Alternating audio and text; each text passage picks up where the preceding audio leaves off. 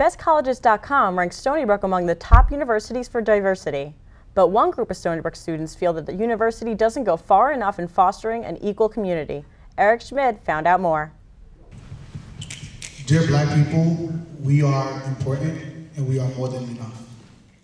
Last week, members of Stony Brook's Black student community gathered to discuss the current issues and struggles that face the Black and African American community both on and off campus. Basically, not only are we talking about our problems, we're also going to ask the audience, how can we move forward? How can we heal the wounds that has been severed? The event, called Dear Black People, also stressed unity. The sole purpose of this G-body is to tell people that we are all one. You understand? We fall under the same umbrella. It doesn't matter if you're Dominican. It doesn't matter if you're Jamaican. For others, though, Dear Black People was another event helping to unify Black and African American students against an administration they feel is leaving them behind.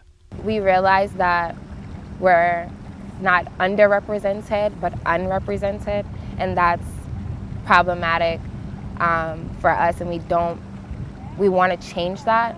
But we realize that we can't change that when we're divided. Stony Brook's Department of Institutional Research Planning and Effectiveness reports that the percentage of Black and African American students at Stony Brook has stayed still around 6.5% of the student body for the past 9 years. For comparison, more than 1/4 of New York City residents are Black.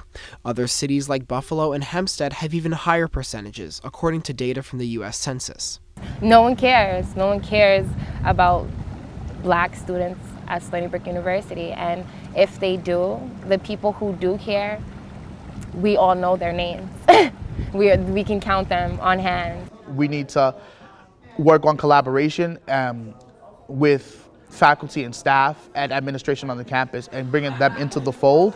But that's hard to do, especially when Stony Brook's diversity plan doesn't mention any specific goals for increasing the Black and African American population on campus.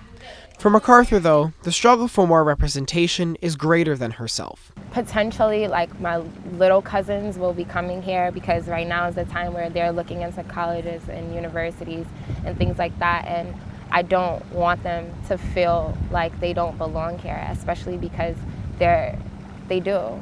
They have just as much right to a great Stony Brook education as anyone else does.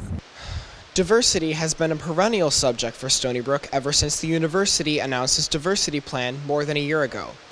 The issue continues on November 8th when President Stanley hosts a town hall meeting to discuss the progress and implementation of the plan here in the Wong Theater. For Stony Brook News, I'm Schmid. Stony Brook News contacted admissions for this story.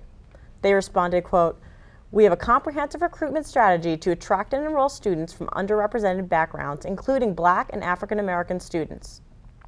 They say the strategy has yielded the second highest number of Black and African American undergraduates for fall 2017, an increase of only 70 out of 17,000 undergraduates.